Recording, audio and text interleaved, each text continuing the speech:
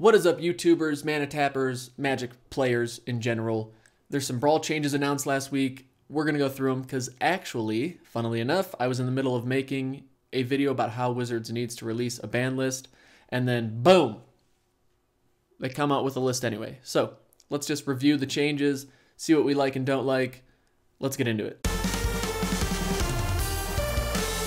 Wizards announced not only a ban list, but started off the article with 5 points about just where their head is, what their mindset is when making these changes. The first point is that there's two audiences, multiplayer and one-on-one players, and just generally speaking, when they're looking to change the format, they're going to side or lean towards favoring the multiplayer format because they want Brawl to be seen as a fun, super casual format.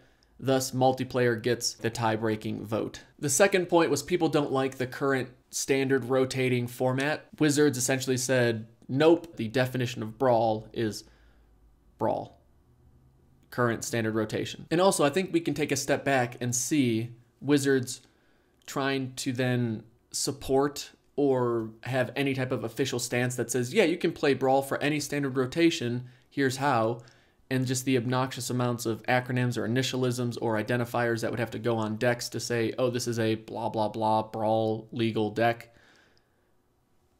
No.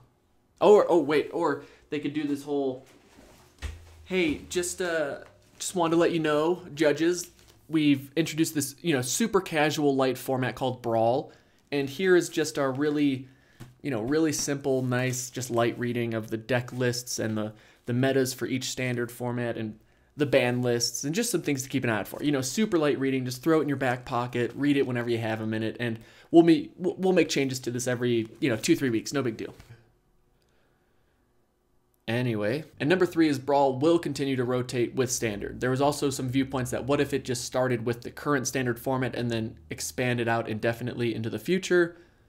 The problem with that is it just becomes Commander Light, or a weird variation of Commander Light with this ever-growing number of card pools with a seemingly arbitrary start point, and it just kind of loses whatever purpose I think Wizards is going for with keeping standard cards more playable into the future. Number 4, Brawl is meant to be a fun format and they want to protect what makes it fun, which includes the singleton format.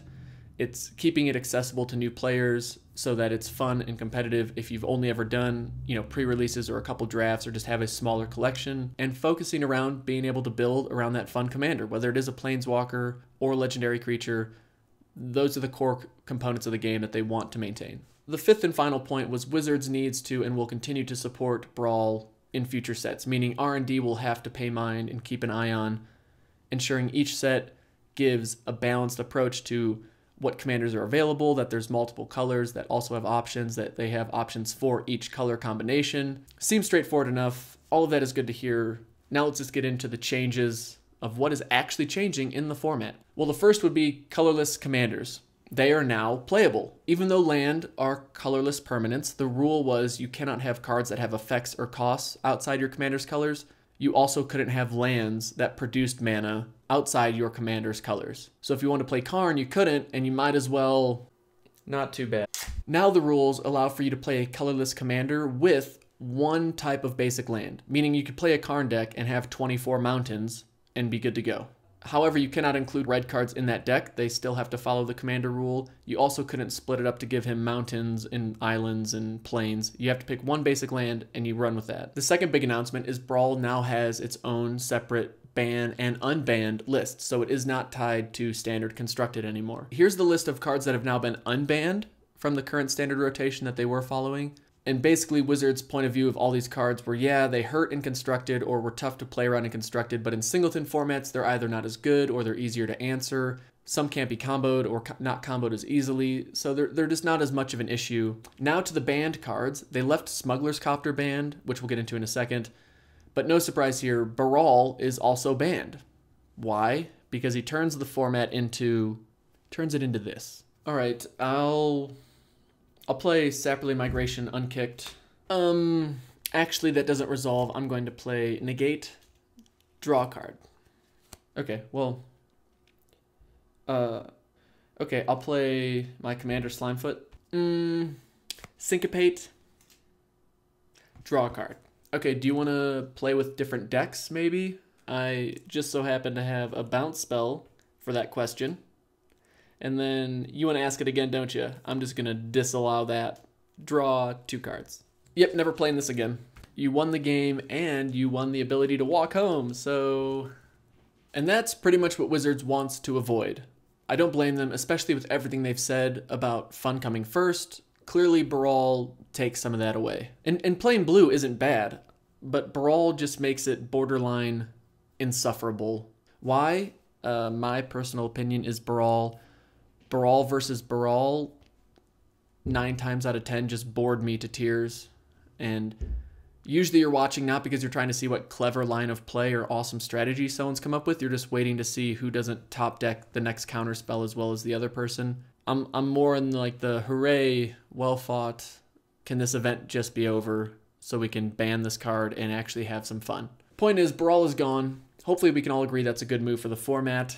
The other ban, surprisingly or unsurprisingly, if you've played against it, is Sorceress Spyglass, which you might think, wait, why is this an issue? But you can metagame fairly easily, play that card early on, and then just brick their commander, especially if it's a planeswalker or a commander that's reliant or you're relying on their abilities. They now don't get those abilities, so you either have to have artifact removal or the game is essentially a lot less enjoyable for you to play. The reason Sorceress Spyglass is banned is the same vein or the same thought as why Smuggler's Copter is staying banned. And I agree on that philosophy, so good on you for getting those cards out of here.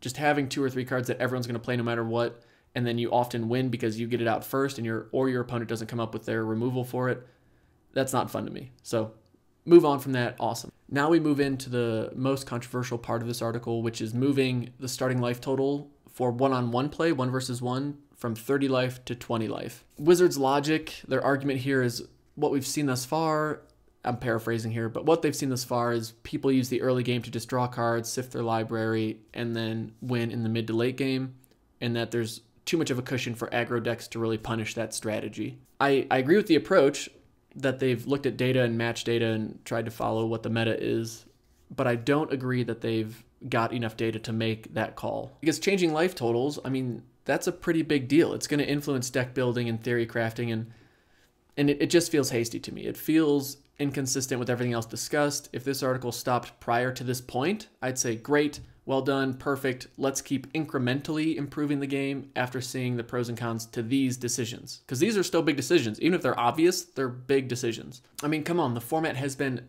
dominated by Brawl. He's too efficient as a commander. He's able to take advantage of this cushion of the life total being a little bit higher. And fun is not the primary focus, so people want to capitalize on any advantage available.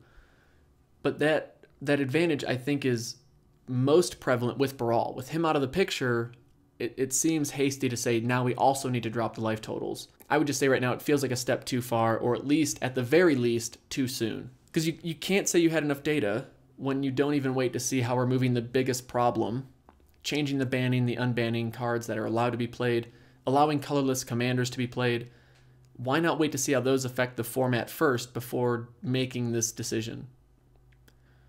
Dominaria hasn't even got a chance to shine. That's why it just feels way too quick. Like I think their narrative should have been more along the lines of like saying, we at Wizards, we saw what Brawl was doing to the format, so we made this big change, and we've now got different ban lists for the formats that use the standard rotation. We want it to be a fun and casual format first and foremost, but do not worry, we will continue to host competitive events, we will monitor the meta changes, and we'll see the overall pros and cons to these decisions before making any other changes.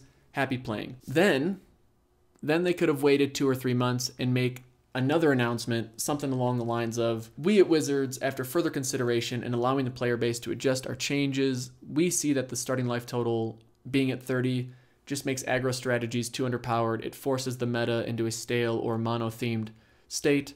We want this format to have multiple strategies to reward creativity, for creativity to remain competitive. Thus, we're changing the starting life total to 20 for one-on-one play only. To me, that would make more sense.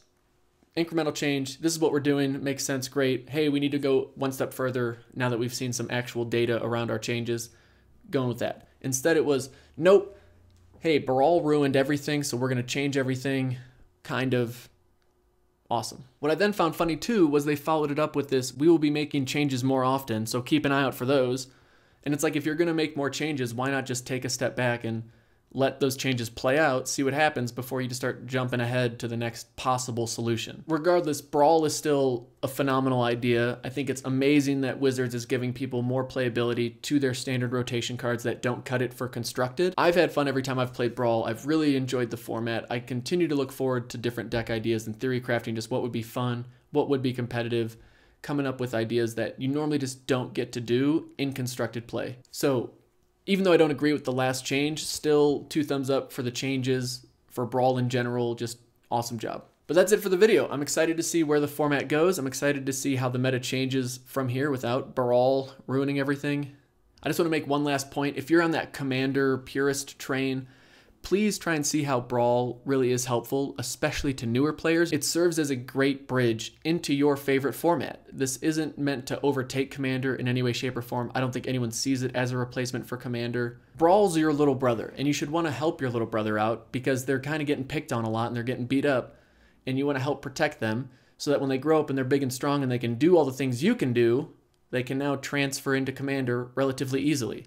And if people enjoy Brawl, they enjoy the singleton format, Commander's the next logical step. So if it's good for the community, it lifts everyone up. Plus, it has Slimefoot in it, so I don't know how you don't enjoy playing with Slimefoot. That seems silly.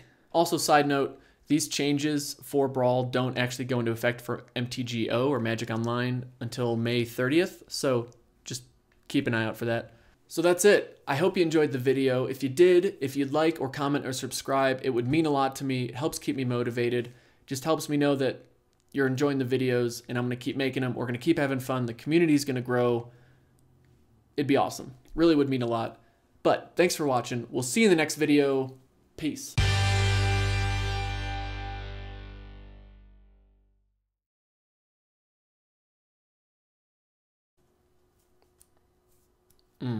No, it's fine. Don't worry about it. We're okay.